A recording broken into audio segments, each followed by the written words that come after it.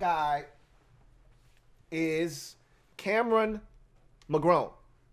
This is a linebacker out of Michigan, a guy that, to me, is extremely raw. If we were in a perfect world, he would have gone back to school. You're talking about a redshirt sophomore.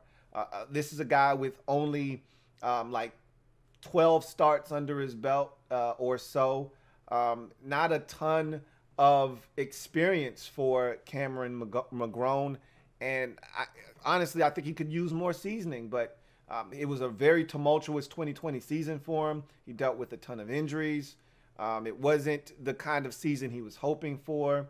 You can see the talent, you can see the potential, but I just think he needed more time. But he decided to jump ship, to try his hand at the NFL. I don't blame him. I never blame a player for leaving early. I always talk about not knowing circumstances, and I get your money while you can. And he dealt with a ton of injuries. You know, this thing is not guaranteed to you. Go get your bread. If he talked to the NFL advisory board and they told him, hey, you're more likely than not a day 2 pick, why not?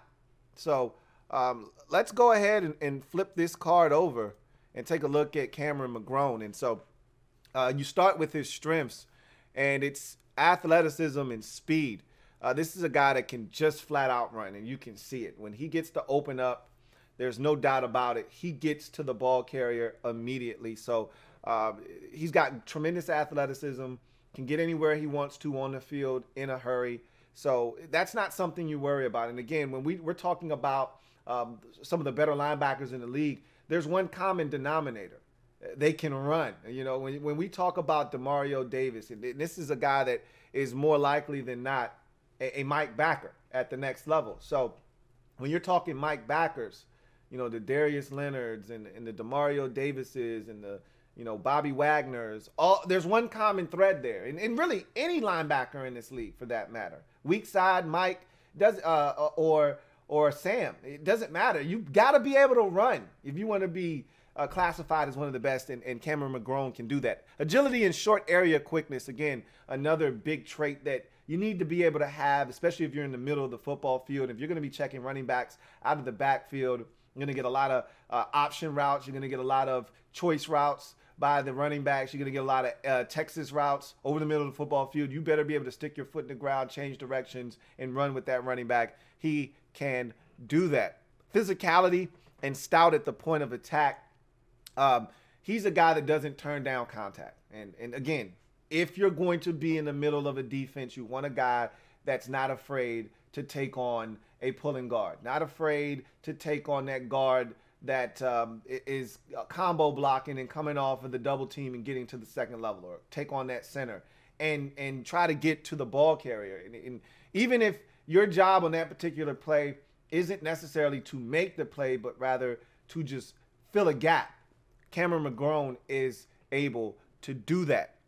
Tackling prowess. Again, I'm big on tackling. You know, not everyone is huge on, you know, getting people on the ground on a consistent basis. You know, when I read some of these reports on some of these players, and again, not everybody's watching the same games that I'm watching. You watch the 3 games where this guy was outstanding, and, you know, I watched 3 games where he struggled. We have a very different opinion of the same player. But, you know, tackling for me is important in this league. And there are a lot of times where we just gloss over that. You know, the guy missed 4 tackles in the game, but we don't talk about lack of consistency tackling and getting guys on the ground. But he is a guy that does get players on the ground. Blitzer and closing speed. As I've mentioned, at the next level, if you want to be considered one of the better linebackers, you got to be able to get to the quarterback. You got to be able to affect the quarterback, not just drop into coverage, not just stop the run, but you got to be able to impact the game at multiple levels. And being a blitzer is one of them. And when you've got the kind of speed that Cameron McGrone has, and the closing speed, rather, it really changes things. When you run that that green dog blitz where the running back stays in and you overload a side and that back decides to go and protect off to the left, and now you've got a clear shot right up the A gap and you take off. It's the ability to close that distance between where you are and the quarterback that makes all the difference in the world between a completion or a sack or an incompletion or a ball that ends up getting affected in the air and gets picked off, whatever the case may be. So he's able to close the distance between the ball carrier and himself. He's tough. He's got toughness, and he showed that this year in 2020, dealing with a hand injury. You know, he had a wrap on it and he kept playing ball. And we see players do that all the time, but it still takes a level of toughness and intestinal fortitude to be able to say, hey, put a cast on it, I'm going out and I'm playing. Especially the linebacker position where you need your hand. It's one thing to do it at the cornerback position where you may not catch the ball. Most of those corners can't catch, collapse in a whorehouse anyway. But when you're a linebacker, you need both your hands because you need to corral guys, and he was out there playing ball with a club on his hand. Motor, he's a guy that's just nonstop. You know, nonstop. It isn't always in the right direction, but it's 100 miles an hour wherever the hell he's going, and I can respect that. Weaknesses. I talked about the lack of experience at the top of his breakdown. This is a guy that, to me, really could have used another year of seasoning in college. But that said, it is what it is. You know, only 12 starts under his belt. And the 5 that he got this year were kind of, you know, a disappointment, if you ask many, because it was a step back from what they saw in the 7 starts as a redshirt freshman. So where he really jumped on the scene, there was an injury to the starting middle linebacker. He jumped in as a redshirt freshman, and he exploded onto the scene, played exceptional football. And when that guy was healthy, his job wasn't waiting on him. You know, Cameron McGrone had taken over that spot. So he didn't follow that up with the kind of campaign you were hoping for. But again, injuries too. And then COVID-19, you know, is a big part of that as well, maybe. GPS malfunction. This is my biggest issue with him. This can be cleaned up, but this is part of lack of experience. He can be duped very easily, and his GPS seems to malfunction quite often. Misdirection sends him in a tizzy.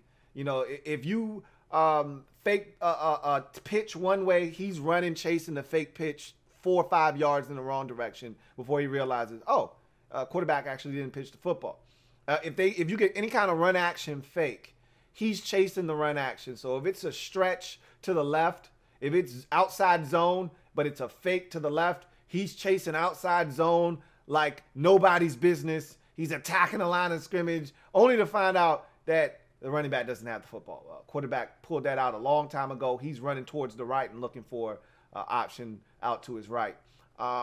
Zone read, you know, I don't kill guys on zone read. It's hard when you get to read option type plays and the quarterback can pull it, or, you know, if you got running back responsibility, you want the quarterback to pull it. If that quarterback isn't a tremendous athlete, you want him to pull it. But I can't tell you how many times he tackled the wrong guy, where I felt like, you probably could have tackled the quarterback, but whatever. You know, I'm not going to kill him for that. But his GPS does malfunction. Durability. I talked about him with a broken hand, had a cast on it. Also finished the season on IR.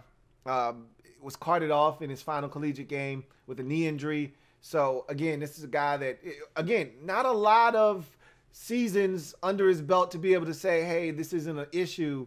You know, in his first season of full-time being a starter, he dealt with a couple of injuries. So that's something to keep in mind. And then, can he be a 3-down linebacker? I mean, a lot of what I talked about omitted him in coverage. You didn't hear me speak one time about him in coverage because there are question marks about his ability in coverage. Sometimes in space, he's a little aloof, a guy that sometimes loses sight of where he is on the football field in relationship to receivers. A lot of times he's running to a patch of grass instead of running to, you know, a receiver running into his zone and matching him.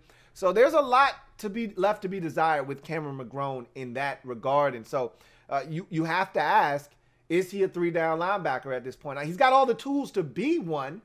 I just think there's going to be a little bit of a period there where he needs to develop. And how long does that take? Is he given an opportunity to do that properly? We'll see. And that's always the crapshoot when you're talking about the NFL draft is where do you land? You know, if Tom Brady doesn't land in New England, is he Tom Brady? We don't know. But in any event, I project him as a day 2 draft pick. You know, I'm more on the 3rd round side of the day 2 selection than I am the 2nd round.